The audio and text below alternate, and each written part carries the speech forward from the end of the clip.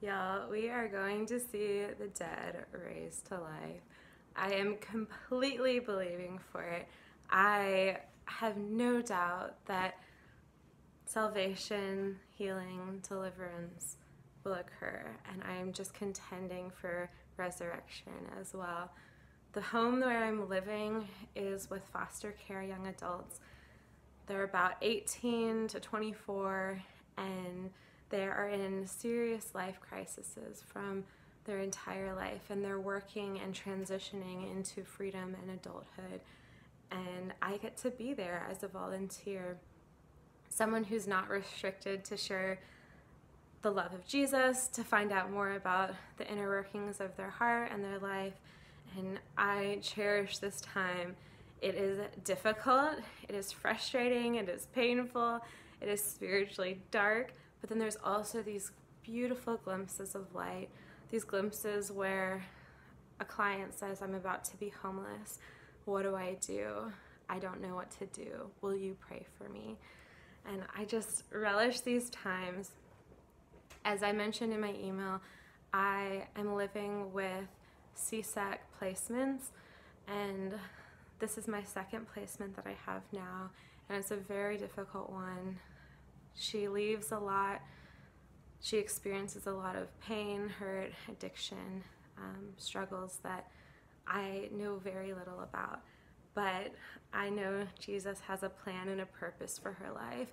And regardless of how anyone treats her, how she even views herself, I'm believing for her total redemption, her total freedom and rescue through Jesus. I've had some incredible opportunities to spend time with my best friend Erin and her, to hear about what's going on in her life, to encourage her, to give her hope, to pray for her.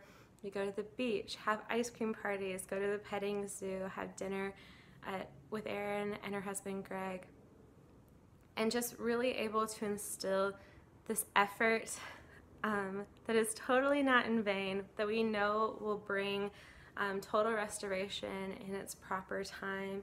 I've had moments where she comes home not in a really good place at all, a really bad place, and I'm able to meet with her in her sorrow and her frustration, to feed her food, give her water. So providing for these basic, like Maslow's hierarchy of needs, which often traffickers will use as a way of force, fraud, and coercion. And I'm just able to bring this, like, you're safe, you are home, your basic needs are provided for, but also you are valued and you have a choice. You do not have to live in this lifestyle. Come into family, come into community, choose to make life-giving choices.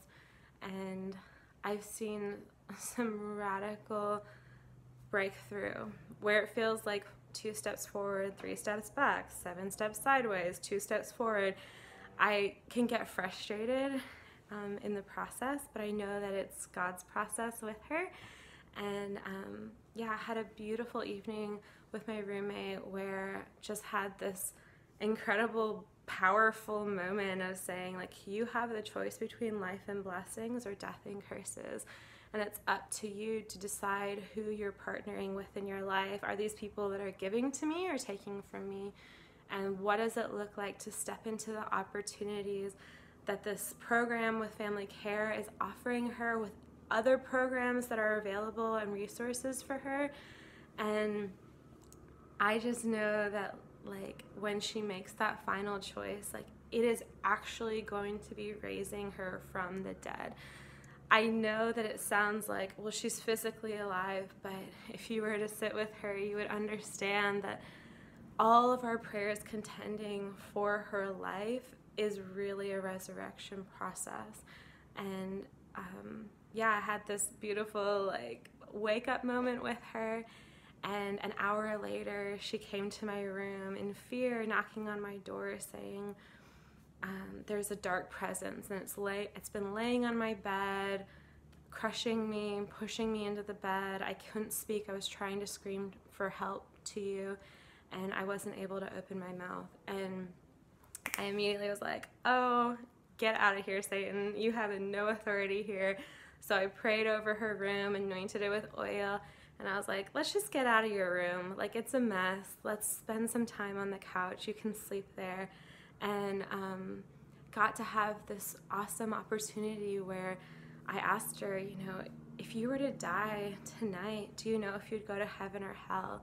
And she said, I don't know that I could know that. I don't know anyone could. And I said, well, I know it. I know that when I'm not on earth, that I'll be in the presence of God. And I'm so excited about it. Death does not become something worthy of fear, but it becomes something that is so exciting.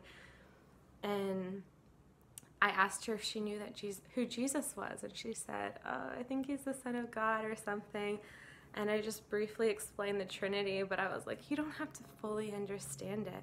It's more just believing that Jesus is God, that he died for you, that he washes away all of your sins. And she's just been exploring her faith and what she believes, and last she had said was, I think I finally landed on Christianity. And so there was totally this like long-standing dialogue, you know, inviting her to church, inviting her to be part of our everyday family at my church. And yeah, I asked if she wanted to give her life to Jesus and to be filled with his Spirit. And she said, yes, I want to, but I don't know how. It sounds like it might be really complicated. And I said, it's actually super easy. And I led her through the prayer of salvation, just confessing she was a sinner and believing that Jesus is God and he died to take that place for her, and that she can be in relationship with God. And then asking to be filled with the Holy Spirit, his peace, his joy, his love.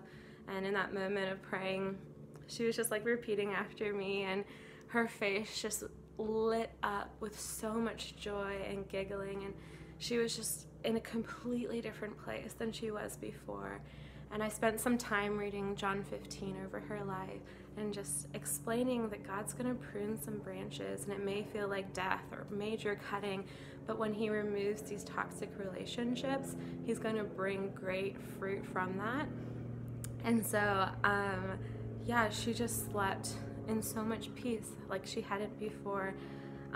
So my frustrations can come of like, there's salvation. Oh, I also prayed for her to be healed.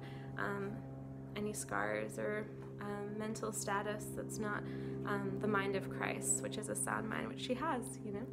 So my frustration can come when things don't look the way I hope they would, as quickly as I hope they would, but I know that God is in a process.